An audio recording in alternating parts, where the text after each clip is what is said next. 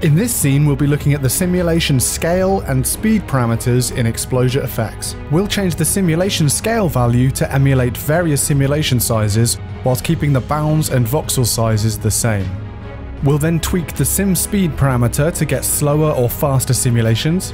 Finally, we'll ramp down the speed of a shockwave explosion by animating the sim speed value. Alright, so we're going to start by looking at the simulation scale parameter. But first, let's just quickly get acquainted with our scene. We have an ExplosiaFX object. We have a polygon object called sphere. It's actually an editable sphere that's been squashed and stretched.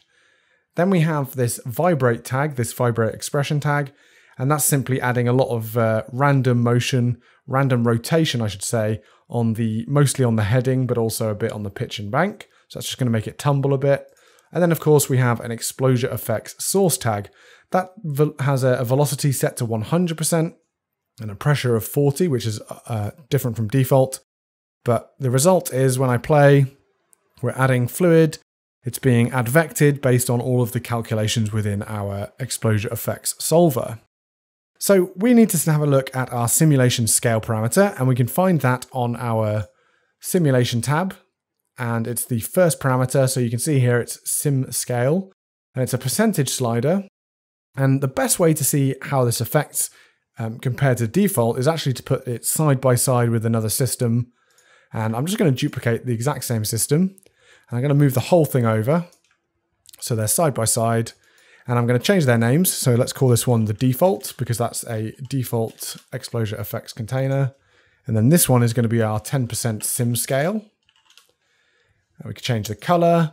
And if we look at the ExplosiaFX object itself, we can actually see in the sources tab that we have this same system checked, which actually means that we will only look at sources that are within the same hierarchy. So this one over here won't affect this one here, and vice versa. Now, if I play this simulation, we'll get a very similar looking sim in each of these. It won't be exactly identical because, of course, we've moved it in space. But we're seeing the fluid reaching the top of the container at the same time. The general vorticity is exactly the same speed and pace, and it's respecting all of the same settings that we have in our ExplosiaFX container, of course, because they are matching, they're identical. So go back to frame 0, go into our ExplosiaFX object in the 10% sim scale one, go to the simulation tab, and let's drop that to 10%. And let's hit play again and see what happens. And we'll see a dramatic difference. So you'll see immediately the velocity from the sphere is throwing the fluid much further in the container within our ExplosiaFX volume. And it's actually reaching the top of the container much quicker. So we're on frame 40. This one has barely got to halfway. This one has been there for a good 20 frames already. So what exactly is going on here? Well, there's another way of demonstrating this, and that's by duplicating another container. I'm going to turn off our 10% sim scale for a second, and I'm going to duplicate our default container again, and I'm going to hide the original one and turn it all off. Now this one I'm going to call just 10% scale, because I'm actually going to scale this down as we would any object in Cinema 4D. So I'm just going to use the scale tool. I'm going to hold shift to quantize this. Oops. And then I'm going to drop it down to 10% of its original scale. So it's literally been shrunk down within our viewport here. So let's just change the color of that one as well, so we can see that it's a different one. And then if we go into our ExplosiaFX object, we'll see that some parameters have actually been scaled with that scale down. And we'll actually want to change that, because what our sim scale is doing is it's not actually scaling these parameters down. Let's turn our sim scale back on. And now we've got these side by side. We can actually see them in comparison. Now, this one here, of course, it's actually behaving more like the original larger sim was, but just scaled down. So what we'll need to do is we'll need to put our gravity back, our turbulence radius back, and then also, if you'll notice, our velocity in this one fires it to almost the size of the container, but in this tiny one over here, it doesn't reach the size yet. So we'll just go and in the ExplosiaFX source tag, I'm going to change the velocity from just having an effect of 100% to 1000%, because it's actually multiplying it by that 10%. percent scale or dividing it by. So now we're actually seeing that this is actually matching the look of our sim scale. And you can see that they're going to reach the top of the container at pretty much the same time. But the difference is, of course, is we've actually had to manually scale this one down, whereas in the 10% simulation scale instead of real model scale, we go to this over here, we've only had to just change this slider down to 10%. So the difference is it almost like we're zooming in on our simulation space. So we're actually scaling up our entire simulation space so that we're looking, it's almost like we're looking at a microscope, and we're decreasing where the ExplosiaFX bounds are covering in real world space, but we're keeping the container itself exactly the same size. So essentially we've shrunk down our simulation, but kept the visual size exactly the same. Okay, so let me just get rid of that one and turn on our default one again. Now, of course, if we increase our sim scale, so if we put it up to 200%, I'm just going to denote that on the XP system. And then I'm going to change it in our ExplosiaFX object, sim scale at 200%. When I hit play now, it's essentially the opposite of what we did with the shrinking, the reduction of the sim scale. And we've now got a space that's twice as large, twice as voluminous as the sim that we're seeing on the left-hand side. So this is now going to take longer to reach the top of that container, but it's essentially scaling all of our velocities and all of our effects so that it matches a larger space now. And we can use that sim scale parameter, of course, to create different scale simulations, all of those kind of things. To add more detail, we'd want to be doing things like increasing the vorticity and stuff like that. But sim scale is a good one if we just need to quickly decrease or increase the scale of our simulation. Okay, so let's go back to frame 0. And the next one we're going to look at is actually the simulation speed. So let's delete those systems and go back to our default system.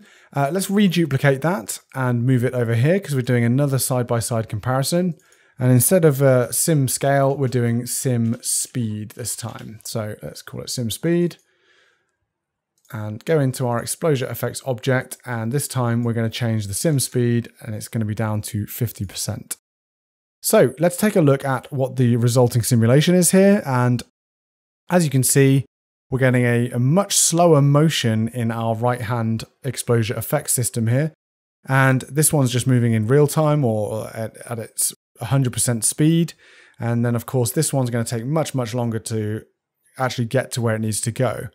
Now, of course, what we've done here is essentially we've slowed down time. We've slowed everything down. We've slowed all of those velocities down, and it's giving us the effect of this slow motion fluid.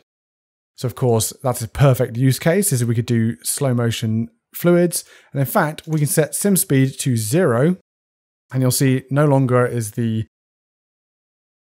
that mesh adding any velocity, any data.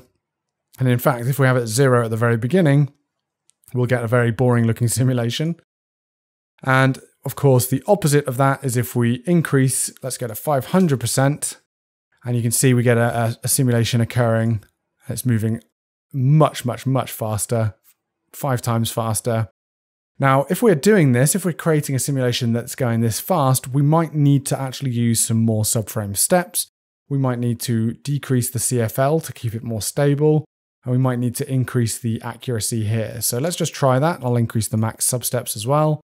And you can see it's actually maintaining a bit more shape there. We're getting less artifacts, we're getting less stepping, and there we go. So that's an extreme speed in our simulation. And if you wanted to accelerate one and then decelerate it, we could, of course, keyframe things. Now, I'm going to do that in our original container, so we can just focus on that. But we'll open up our ExplosiaFX object here, and we'll look at our sphere object. And in the sphere object, I'm actually going to create a very large amount of pressure to create an explosion effect. So let's make the pressure go to 5,000. And you'll see all of a sudden now we're getting huge amounts of pressure and huge amounts of simulation. And what I'm going to do is I'm actually going to give it more space to simulate.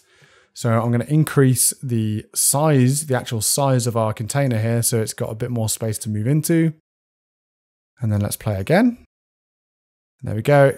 It's much more aggressive simulation.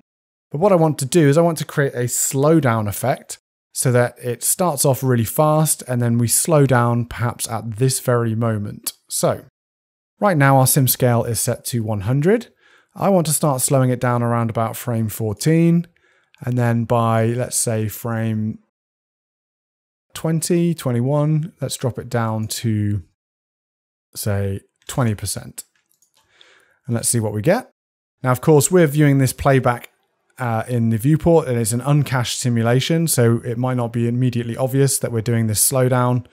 But you can see there, we're actually slowing the simulation down. Remember, we're not slowing down the animation of our sphere object. So, of course, if you're going to be doing one of these effects, you'll want to be slowing down your animated objects to match our fluid sim. But as you can see, our fluid sim is moving much slower, much more gradually. And I'm going to actually cache this so we can actually see that explosion a bit more clearly. And let's just do that by going to the Utilities tab. And I'm going to add an XP cache object. I'm actually going to turn compression off because we don't need to compress. It'll make the caching faster. I'm just going to hit Build Cache.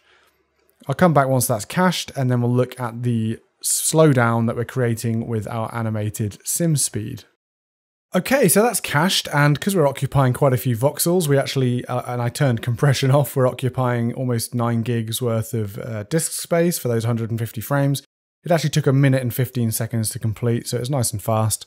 And we can now see a bit more in real time that slowdown effect. So you can see we ramp it down, and we get that really nice slowing effect of our simulation. So this is a favorite where we are doing explosions and really fast moving fluids, and then we can suddenly ramp them down to create this really beautiful stylized slowdown effect. So if we look from the top here as well, that'll be quite dramatic. There we go. And like I said, if we'd want to slow down the animation of our torus to match that of our simulation, or for now we can just hide it. And you can see there, we get that moment of slowdown. And then it just continues to develop nice and slowly, as we can see.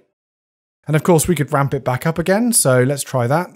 Let's do from the point, let's go from around about, in fact, let's slow it down even more. Let's slow it down to, first of all, 10% speed. Let it develop on a little bit more. It won't be quite as far on as this. And then let's go back here and let's ramp that back up to 100%.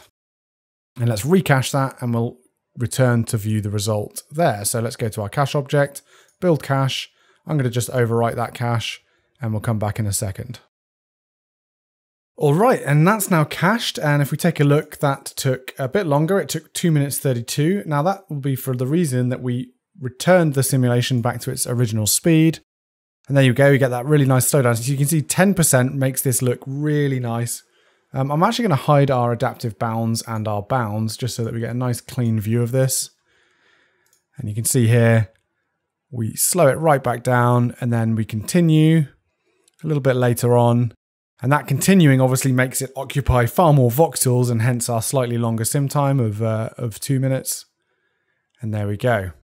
So that's a really fun way of playing with time and scale in your simulations. And it'll give you some really nice effects when you do some ramping down or animating of those parameters.